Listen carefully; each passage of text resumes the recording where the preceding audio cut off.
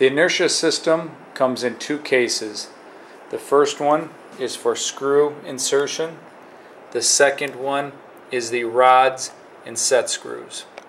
Contents of your first case include 3 caddies. 3 caddies 5.5, 6.5, and 7.5, or it can be a 7.0, or you could swap out a caddy and put in 4.5. You can determine which caddies that you want to put in there. Right now they are standard. The center one is loaded with the 6.5. It has the most screws.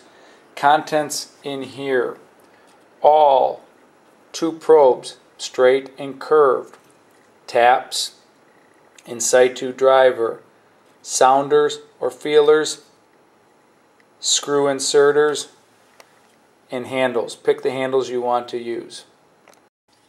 Rods are available in 2 styles: the straight from 35 through 80 in 5mm increments, then 10mm increments up to 150, then 200 and 400. Curved rods are in 5mm increments from 5 through 90, and then an additional 100 and 110. A thin rod holder is available and a more sturdy heavy-duty rod holder.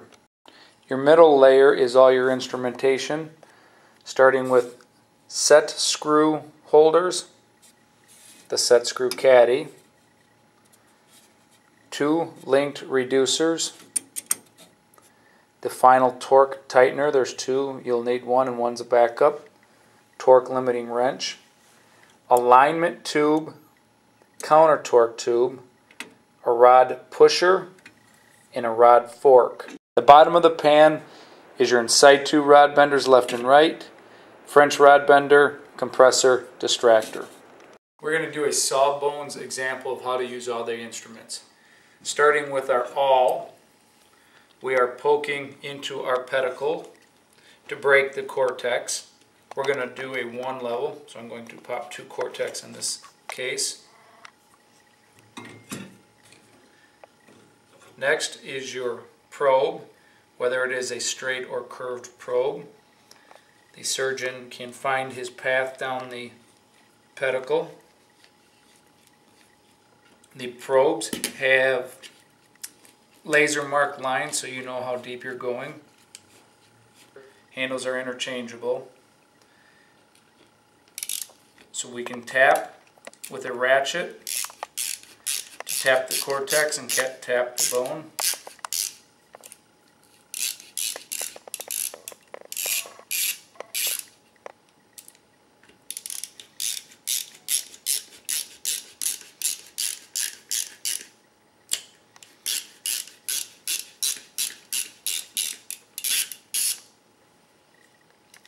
Pull handles, feelers, and sounders are available in straight and curved. That will beat all hell. The easiest way to load a screw is straight up. Align the screw until the hex lobe falls in. And you can see that our saddle is all the way to the bottom. Insert the sleeve and turn until it is tight. It will line straight up. By simply turning this, insert your screws,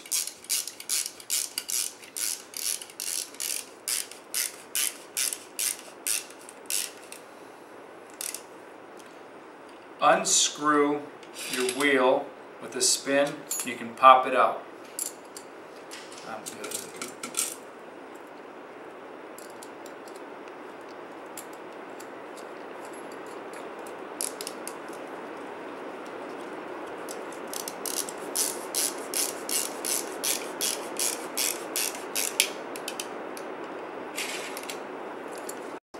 With a thin rod holder or any other rod holder, introduce your rod and you'll hear it click into the housing. Both sides clicked in. Caddy with 2 thumbs pushing it out. Set screw inserter is a stab and grab. Screws can be inserted freehand. It is strongly recommended to use the alignment tube. Okay. The alignment tube has a lip to stand the head up to get easy access. Dropping your set screw on is much quicker with that perfectly aligned. Persuasion is needed. There is a rod pusher. There is a rod fork. A rod fork can be used where the two posts go into the holes in the side of the housing. Lock it and rotate it for persuasion. A linked persuader can be used. Snap it over the housing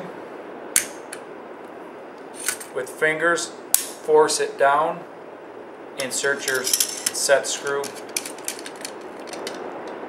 To remove the link persuader, push on the thumbprint to pop it off, and then you can pry it off.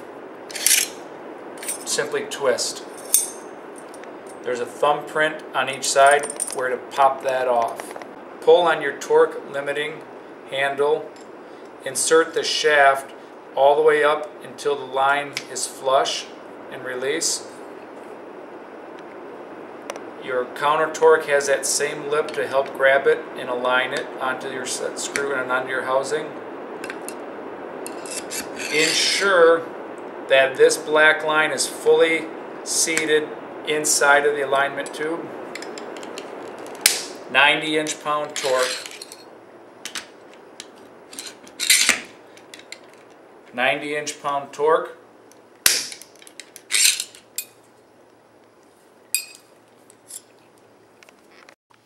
If rotation is needed or extra force, a stronger rod holder is a vice grip style, can be tightened or loosened.